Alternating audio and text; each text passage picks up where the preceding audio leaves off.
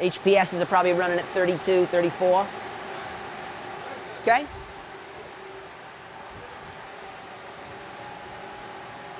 Want me to turn the fan down? No, you're okay, okay. So this was just a recently harvested cycle. What we do is we produce marijuana in a cyclical fashion. Within each one of these rotations, we might have anywhere between 5 to 7 varieties. Once we put them into clone form, that'll become the next load of plants. And this is where we vegetatively build the plants. And this is all normal gardening stuff. This is all horticulture. It's not in any way different than in any other industry in that respect. Unless, of course, that industry is outside of the state of California, in which case it would be considered illegal. In fact, marijuana is still technically illegal in the United States. So why are states like New York trying to legalize medical marijuana? It seems like it's more trouble than it's worth. In the fall of '96, several states, through referendum, adopted medical marijuana legislation, and when I read about that, it just immediately made sense to me, and I decided to draft and introduce a bill in New York. Almost 15 years later, Gottfried's efforts have nearly paid off. A version of his medical marijuana bill was introduced in the New York Senate in February 2011. It's called S2774.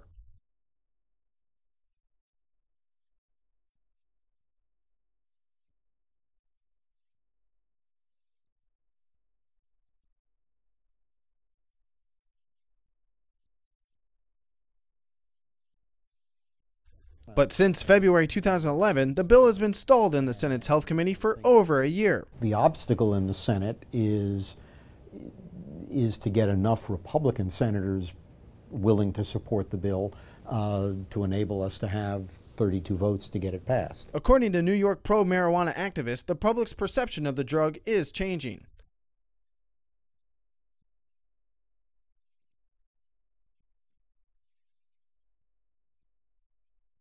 It does smell like weed, doesn't it? Yeah. What do you guys think about them trying to legalize medical marijuana? Say what? They should legalize marijuana in New York. No. I think marijuana should be legal, period. I'm the big cowboy. Gotta legalize marijuana.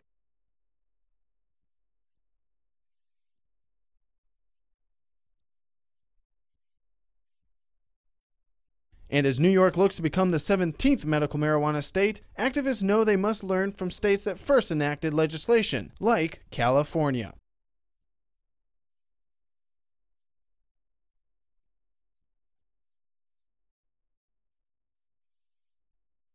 Well, there's these holes. To find out about these holes, I went to California to investigate their medical marijuana situation for myself. The end is near. Sure enough, according to California marijuana activists, the elements of Prop 215 ended up being too vague. There were no specific languages in that particular bill that talked about dispensaries, how you would get it, how you would grow it, any limits, and so forth. So then moving forward a couple of years, we had SB 420, and that basically allowed people to grow their own, give plant limits, and really give more specifics not only on what you could grow, but what conditions and what the caregiver's role was. So that was SB 420. But even with SB 420 in place, some people in California don't think the laws and regulations are enough. I have an industry in my county. An industry, and this county is not unique, that is unregulated and untaxed. Instead, many in California look to Colorado as the state that got it right. Colorado is allowed to sell and distribute for profit. That's not even allowed in California. The government and Department of Revenue tracks everything from seed to sale.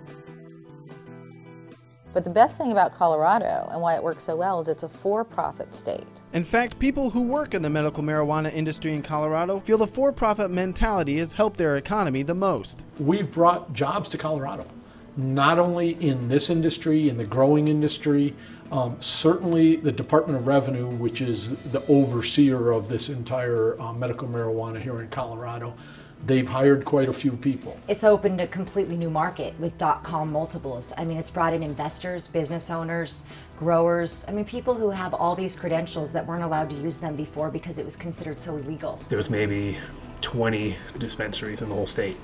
Now there's over 400 in around Denver alone. You know, it's blown up huge. And if you're given the right to grow cannabis, sell it, make a profit, then you're happy. You know, to pay taxes is not a big deal. We can see is they have special features, paper dispensers built in. I mean, can't go wrong with that if you're in the stoner community. That was awesome.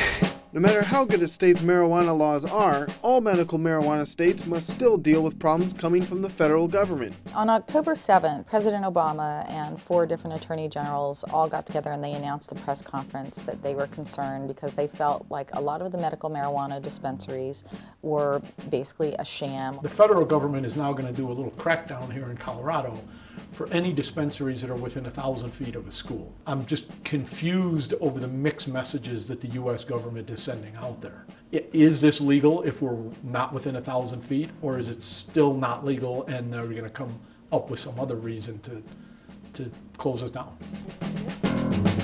The new 1,000 feet rule has already shut down the oldest pot dispensary in the United States, the Marin Alliance in Fairfax, California. My landlord received a letter dated September 28th, called me on the 29th, said, "What's this letter?" I said, "What letter?"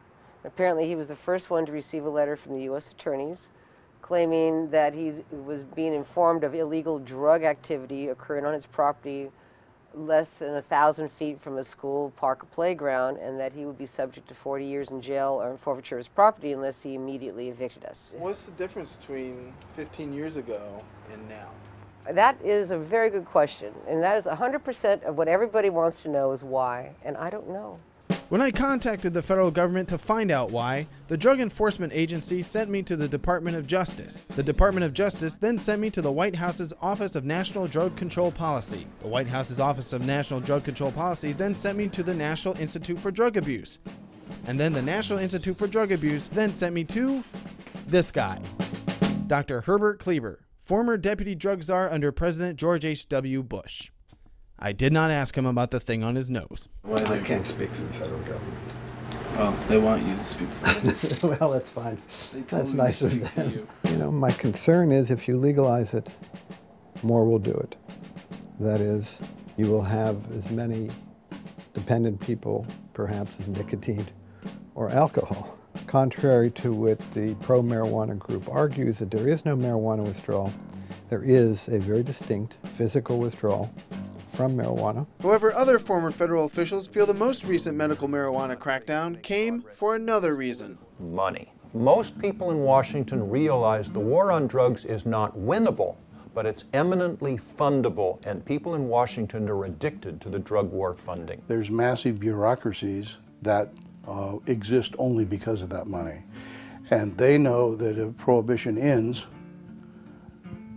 they go away. And it's an amazing partnership between the good guys and the bad guys. Now, it's clear that big-time drug dealers are making a whole bunch of money, and their vested interest is continuing with drug prohibition. But it's also the same thing with regard to law enforcement. Sure enough, even prominent people in the medical marijuana industry agree. I've been arrested by the DEA. They've come to my house in Oakland, and so has the Treasury Department. Because the Treasury Department wants the money that's associated with medical marijuana. They don't care about the weed or the illegality of it. They're just concerned about the taxation. That's the United States. It's the way it's always worked. It's just that because you can't figure out how to take the money, you shut the industry down, but you're going to send it back into the street. So now you have this incredible influx of criminality. Where did the patients go? They went back to the underground. They went back to the drug thugs. They went back to the cartels. And that's where the millions of dollars is. But that's not America.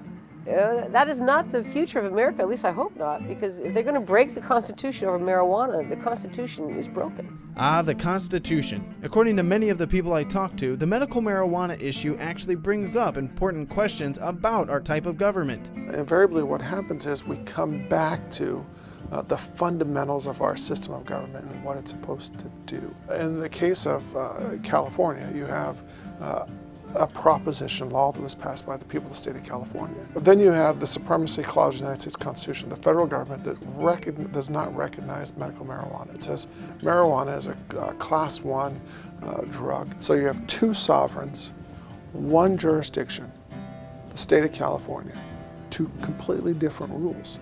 How did we prohibit alcohol in this country when we implemented the prohibition of alcohol? How did we do it? We passed an amendment to the Constitution. Why didn't they pass an amendment to the Constitution when we outlawed drugs in this country? Every time we have a problem, we want to go to war against that problem. The drug war is reprehensible, and the war on marijuana is a war on the people. And I'm going to do everything I can to stop the pot war. I think it's legitimate for people to ask whether government should in fact criminalize responsible adult behavior. To me, it seems we've gone, I think the expression is bass-ackwards. And I think that I would like to see policies that are based on reason. Fortunately, with marijuana activists in New York looking to lobby Republican state senators and governors of medical marijuana states petitioning the White House to reschedule marijuana, states can now design their own policies based on reason to answer the medical marijuana question. The answer is regulate marijuana like wine. And we have an initiative that we're trying to put on the ballot in November of 2012 called just that. But it contains a provision that prohibits anyone who works with or for the state of California or any city or county to assist the federal government in enforcing federal law if it conflicts with state law. So we'll look at the federal government and say, we understand you have the Supremacy Clause, but if you're going to enforce these stupid laws, you're going to have to do it by yourself. I think it's up to the electorate. I mean, if they get these referenda on a ballot, then it'll be a question of whether Americans decide to vote for it.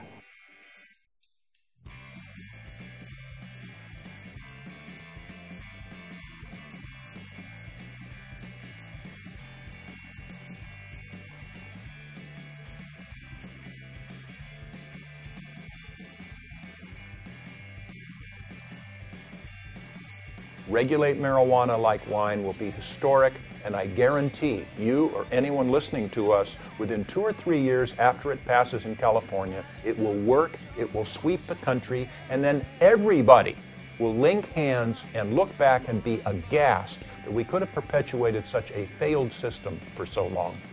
I wish I had some pain pills, so I could eat my fill. I wish I had some morphine to make life feel like a dream. I wish I had some mushrooms to see past these people in this room.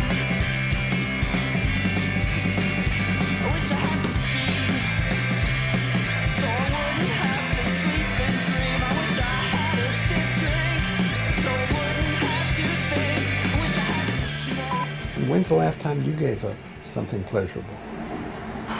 Every day. Okay. Every day I give it up. What do you guys think about them trying to legalize medical marijuana? I love it. Awesome. I fucking love that shit. Let's go. Government can tax that. Millions. One of the things you sometimes hear from the pro-marijuana group is, look, George Washington grew hemp. Smoke weed and I get money. Make millions by legalizing. Yeah. Except for I spend our money on weed. What we know is some paper.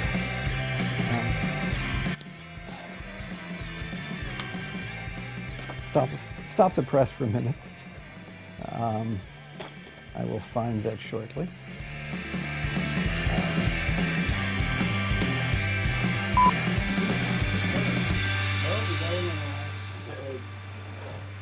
You missed the key point, damn it.